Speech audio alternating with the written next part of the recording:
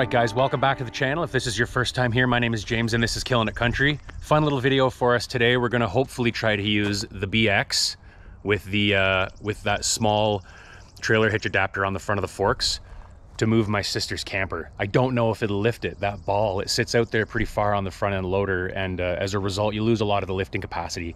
As you probably know, the further out you go, the more lifting capacity you lose. So we're gonna try it. I don't know if it'll lift it. There may not end up being that much BX content in this video, but it'll be fun anyway. So let's have a look at this adapter. I do have a video out on my channel with this thing. It's not the greatest, but we're gonna give it a whirl and see what happens. So if that's what you're here for, stick around, let's do it.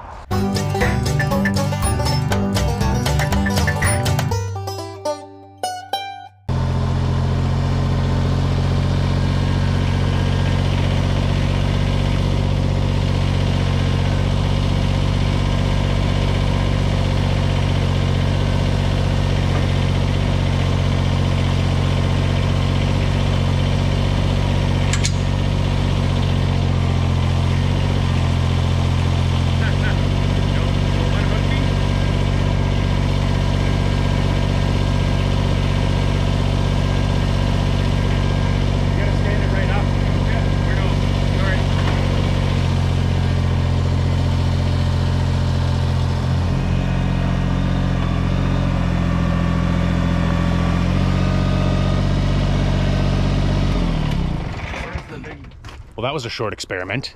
It's pretty clear that that ball sits way too far out on the end of those forks and would require too much hydraulic output from the BX in order to lift the weight of that trailer. So what we're gonna do instead is we'll swap out the drawbar on this guy.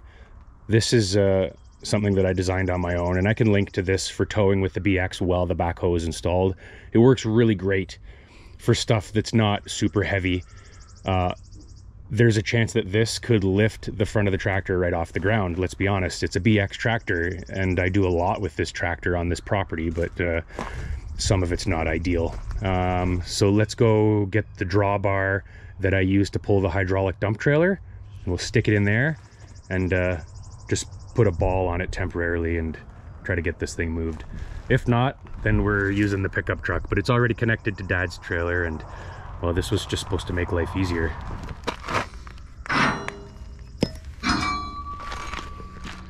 That's the guy right there.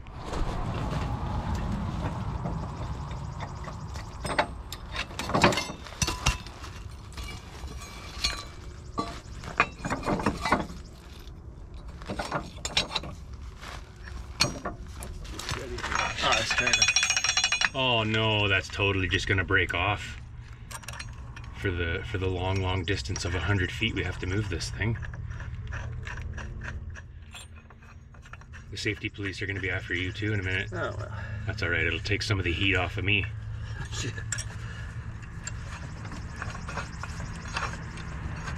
It's a little cattywampus, but it'll get the job done. There. Nice. No,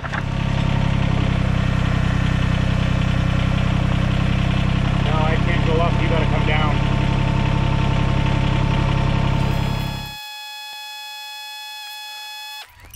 Well, the tongue jack is off the ground, and the front wheels of the Kubota are still on the ground, so that's a great sign. I've got the stabilizer arm down there on the backhoe because I had my camera attached there with the magnet, so you don't have to ask me questions about that. So I think what I'm going to do, just to make sure that I have adequate traction on the front of that thing while I'm turning, is I'm going to take some of these cinder blocks and just slide them over the forks.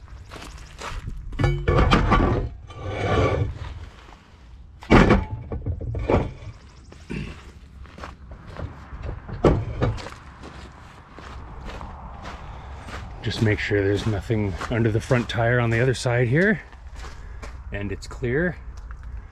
All 4 stabilizer jacks are up. We've got nothing hanging. All right, we're ready to move this thing.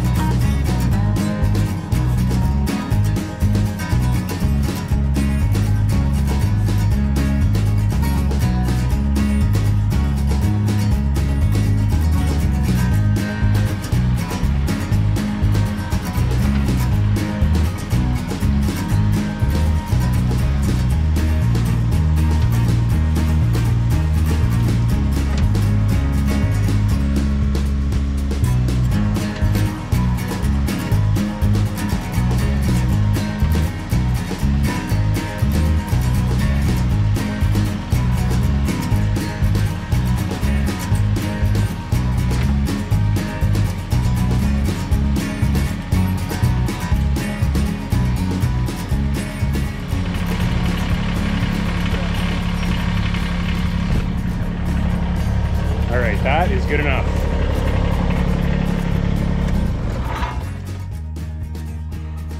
We had it set up a little bit further this way last year, but by the time my sister puts her awning out and gets her chairs set up, she didn't have very much space. She also has a great big carpet she puts out, so now she's got a little bit more space and she'll be happy.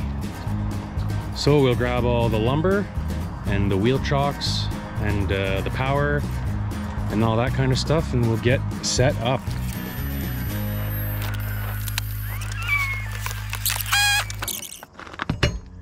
So it was able to do it. Not ideal, obviously, but I mean, it's a BX tractor, and honestly, you give me like the biggest hydrostatic Grand L tractor on this property, I'll find a way to max it out. You just have to use what you have and find a way to make it work.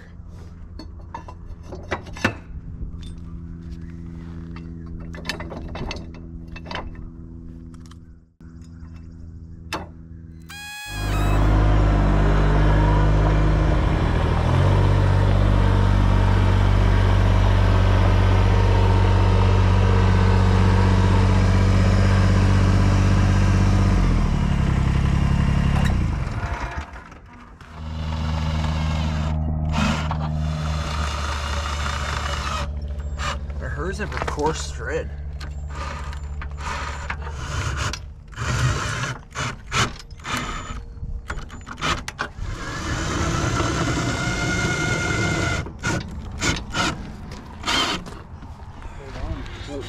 Oh my goodness, fill the fridge, let's get her going. Look at this thing, it's so retro. See what I did there? Well, there you have it, folks. Mission accomplished. Thanks very much for tuning in, and thank you to the new subscribers. It's great to have you along. The next video will be, you know, probably picking out some of this brush. There's a couple of trees in there that I cut down a few years ago. Another one back there you can see. I'm going to take the opportunity to pull those out of here with the mini excavator. We'll get those bucked up into firewood lengths and split them with the splitter. And then when we're done that, we'll use the truck to move the big trailer, put it right back in here, connect it to that dump station and power and potable water. We're also going to have to flush all of this stuff out and get ourselves set up for RV season 2023 and partying here on the compound. So if you like that, give me a thumbs up. If you're not already subscribed, please consider doing so. It really helps out the channel. Thanks for tuning in, guys. We'll see you in the next one.